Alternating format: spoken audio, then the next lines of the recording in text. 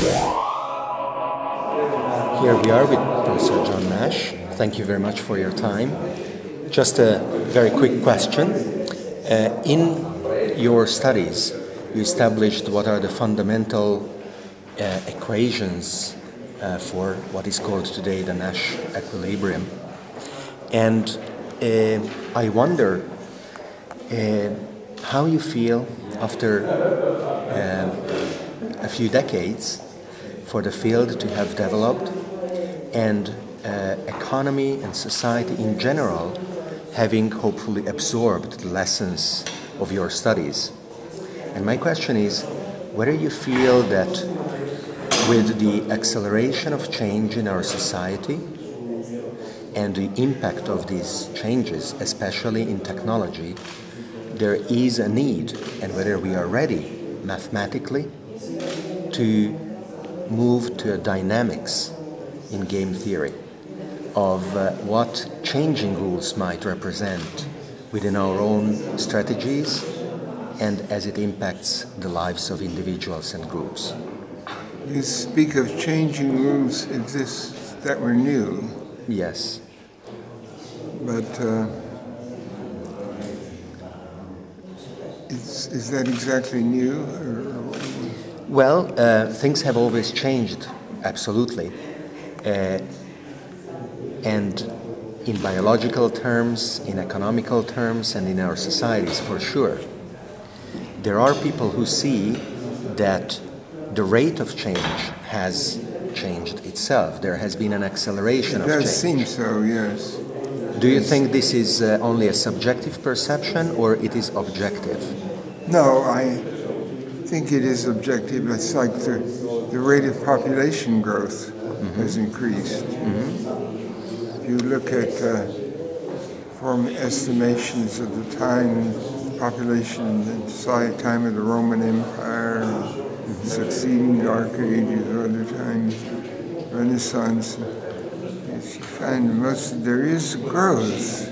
Yes. But it's slower centuries ago, and then more recently it's become very rapid. That's right. Another example is maybe how technologies emerge and their rapid diffusion or uptake in society. The plow took thousands of years to be adopted. Cell phones took 20 years to be almost universally adopted. It does seem so. It seems that the less advanced areas are able to learn very rapidly from the more advanced areas, particularly in regard to technology. Individuals have a finite capability of adapting to change. In the past, generations would pass before the impact was universally felt in a society. Today, it is upon each person to look after himself or herself and observe the change and try and adapt to this change. Well, the communications are going differently. If you have to wait for news to come on a steamship from what's happening far away, you have to wait longer than if you wait just for a telegraph message. That's right, or an email, which is even faster. It's essentially a telegraph. Yes. Today, with the internet, we have the opportunity of communicating ideas with thousands or even millions of people simultaneously. And contrary to television, which is a unidirectional medium, we also receive their feedback, their comments, the value of which actually can be ranked by relevance or authority.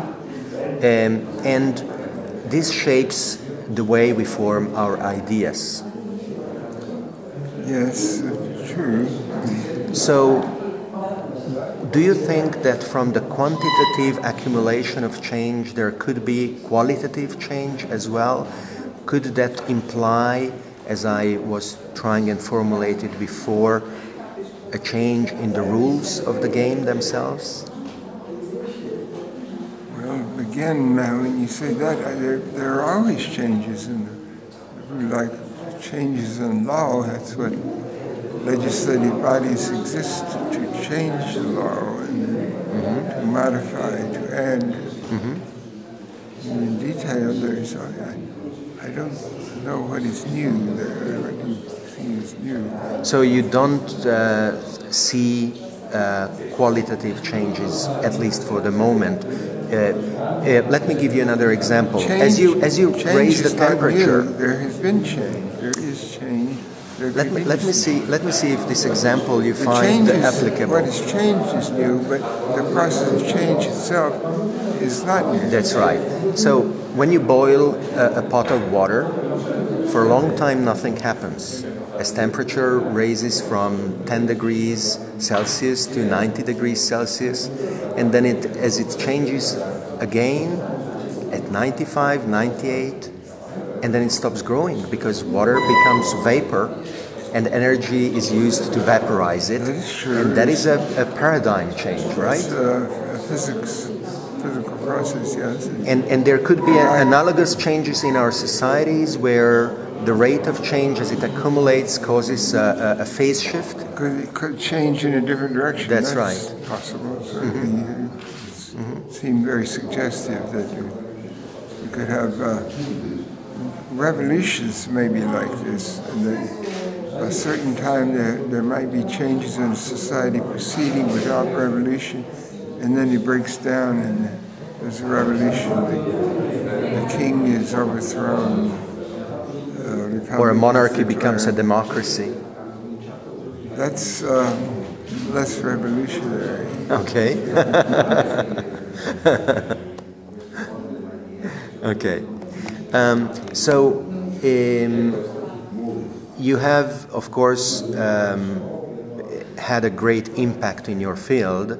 There has been recently this addition in your field, which is called the metagame theory. Have you had the chance of looking at it at all? And I don't know that there have been metagames. The idea of metagames is maybe not so new, but I don't know what is metagame theory in itself. Okay, neither do I, so we are on the same field there. It might have been used by somebody. Do you have any view on the current status of the economy, of the macroeconomic situation? I have some ideas. I understand why the subprime mortgage crisis and some of these things came into existence, how there were weaknesses, particularly in the American financial system, that made it. Do you think that the current global financial system is as weak as it was maybe before 1929, or not that risky? I don't see that it's really better, and I don't know. So you are optimistic somewhat out of the outcome.